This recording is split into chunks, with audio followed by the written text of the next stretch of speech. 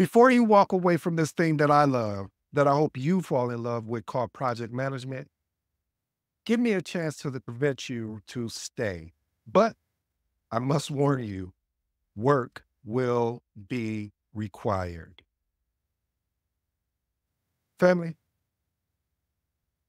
we're just going to jump right into the points. Point number one, overcoming imposter syndrome as a project manager.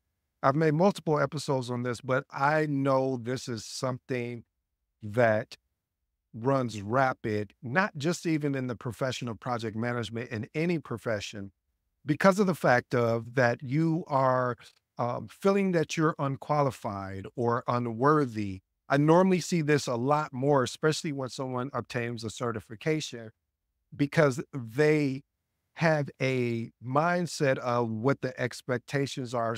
The expectations with regards to being so high that they're like, I'm never going to achieve this. And then they start going backwards. You see, imposter syndrome can really truly emerge and really make you feel a certain way about how you're leading a project. And when that happens, it starts affecting a lot of other areas of your professional career with regards to leading projects. I see it time and time again. Matter of fact, to be very transparent with you, I experienced it. And that's why I can talk to it so well, because when I got certified, I felt like, okay, now I'm certified. Even though I'd been leading projects, all of a sudden I felt like there was an extra weight on my shoulders or my back because of the fact now the expectation level, because now I'm PMP or now I'm CAPM certified, has went up extremely high. But that was me setting those expectations. There wasn't the business, it wasn't the managers, it was myself. So be careful, family, with involving, or I should say, becoming one. Ooh, I like that, with imposter syndrome. Here's my actionable advice. Document your achievements and review them periodically to build confidence. This is so important, especially if you haven't been in project management no longer than 5 years. You need proof, you need receipts, you need evidence that you can and have done this job. And not only done this job, you've done it well. Focus on continuously learning to reinforce your expertise, remind yourself that growth is part of the process. That's another thing. Let me park here parenthetically, family. I get it. I really do, because I've been there where you want to impress, or I should say, impress upon the organization that has made a decision to hire you. But they understand something you don't understand. You're like, well, what is that, ED? What they understand is it doesn't matter your experience, you still will need to understand how they do business, how they lead projects. And then you need to blend that in with the style of how you lead projects. So give yourself some grace. So I know you do it. I know you beat yourself up because I've done it. And I have more than a decade of experience. And I've done it throughout my career until I finally had got to a point where I was like, enough is enough already, because I have to make that decision to say, you know what? I'm growing in this role and I'm going to continue to grow. I'm still growing as we speak today. And my last and final step is, or actionable item, surround yourself with supportive network of peers and mentors who can offer you encouragement and validation of your capabilities. Family, I know you guys always hear me talking about mentorship and networking. I'm going to take care of both of those for you so you don't have an excuse to not have a mentor. I'm going to take care of the network so you don't have an excuse not to have a network. But I'm only going to let a selective few in to start off because I want to see how it goes. But if you're interested, leave me a comment, say mentor. All right, point number two, leading a meeting where you are the least knowledgeable in the room. You know, one thing as a project manager, and this is common, but a lot of project managers don't talk about this because they want to look astute or intelligent in front of you. Me, I'm gonna be honest with you. I'm gonna tell you right up front, hey, I don't understand this, but I'm willing to learn. I don't understand this. I start asking questions. Your job is to be a facilitator, point blank. You should be not intimidated, because again, What is the definition of a project? Let's just take the root word, unique, temporary. So you're not going to know anything. I don't care if you're the most IT savvy person in the world. If this project is not around your functionality within IT, if I'm talking servers and you know nothing about servers because I'm talking about because the project is based on cloud, these are two different things. Server and cloud is two different things. And I mean on premises or in the cloud. These are two different things. So give yourself again grace and understand when you are leading a meeting, you will be the least knowledgeable in the room. But your ability to be the least knowledgeable in the room gives you your strength as well. Because it gives you your strength because it allows you to ask questions, to be curious. You know, I've even had it where you have some IT technical resource and they'll start talking extremely technical. And I say, hey, that sounds great to somebody that can understand that. And I know you know your stuff because you wouldn't have been able to deliver it to me like that. But could you break this down like if you was talking to your mom about what you do, or your dad or your uncle or a family member? Matter of fact, talk to me like it was your child. See, a lot of project managers are nervous to feel like they're beneath or less than. I have no problem saying when I don't know anything because I know I'm willing to learn it. Okay, let me get off my soapbox. Here's my actionable advice. Focus on being a facilitator. Prepare by understanding the objectives of the meeting. Here's the key thing. Ask open-ended questions to guide discussion and summarize these key points for clarity.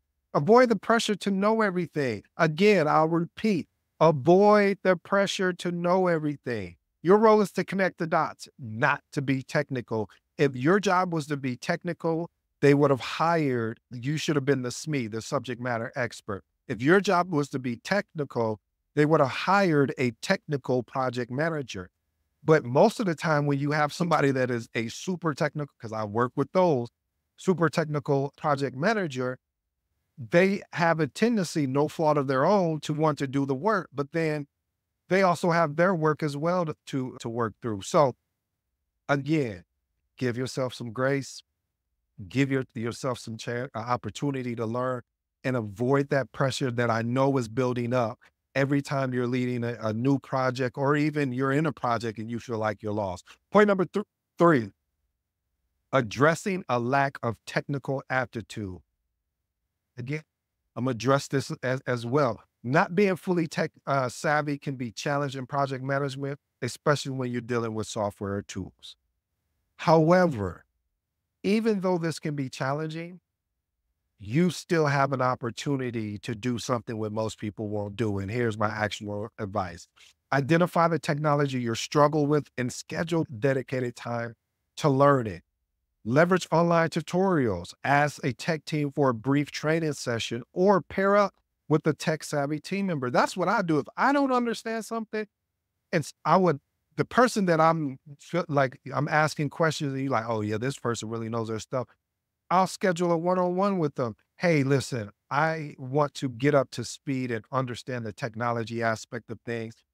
I'm going to come up. I'm not as smart as you when it comes to this.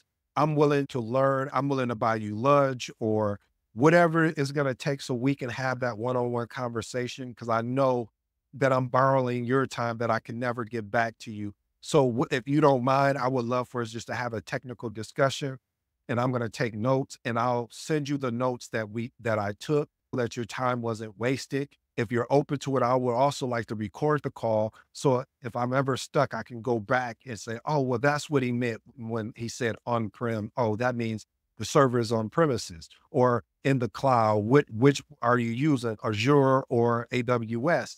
So again, pairing up with somebody that you deem and ask them to mentor you. If anything, hey, would you mind mentoring me on the technical aspect of things? And again, show your willingness to learn and adapt, family.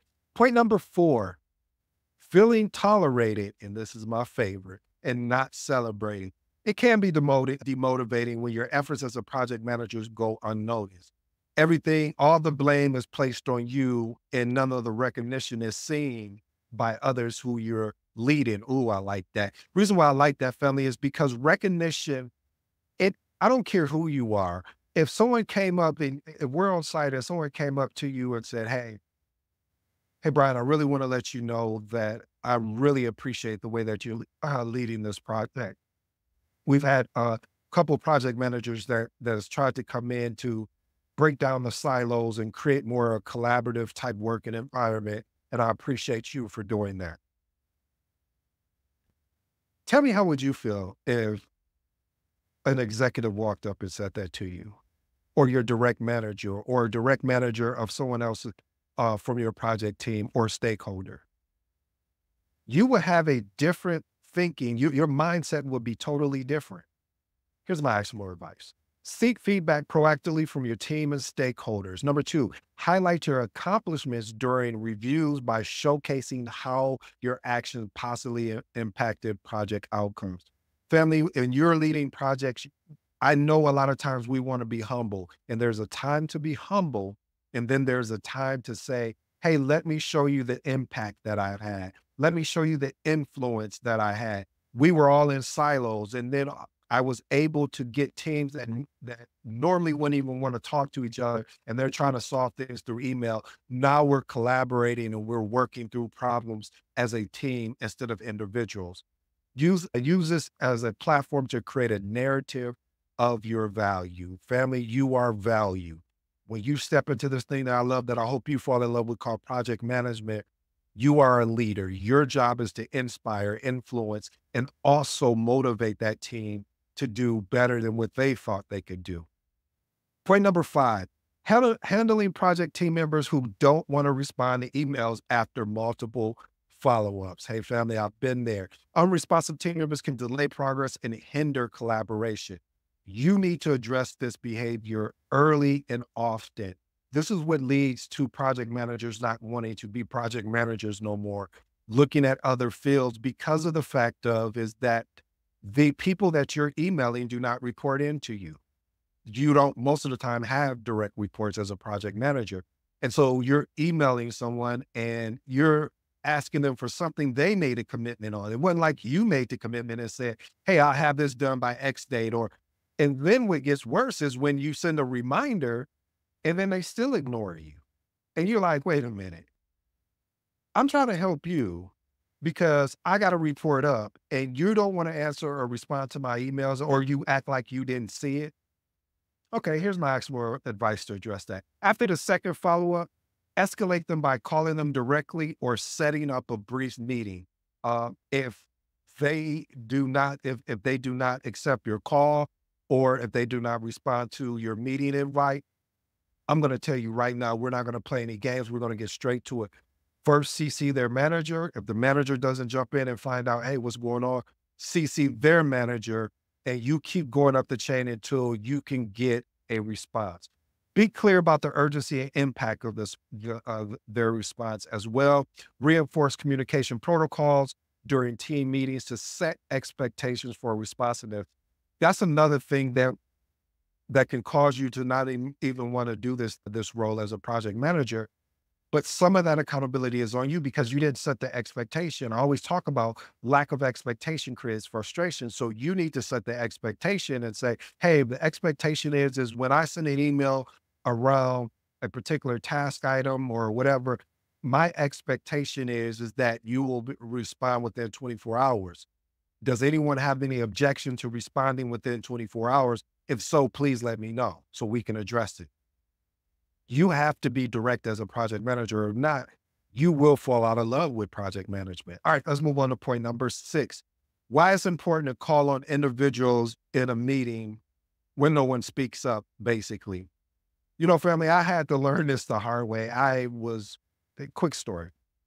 So I'm leading this project and we would have meetings, our weekly meetings, and we would get there.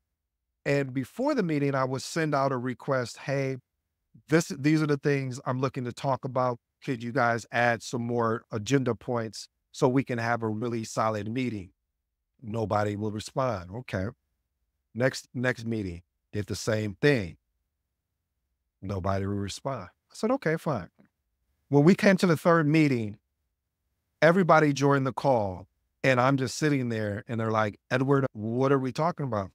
You guys tell me. Every week, I've been sending out a request for us to have a conversation so I can understand the clarity of where we're at. Every week, I do not get engagement like I would expect. And I come up with the agenda based off of what I'm kind of seeing through emails or even looking at the schedule.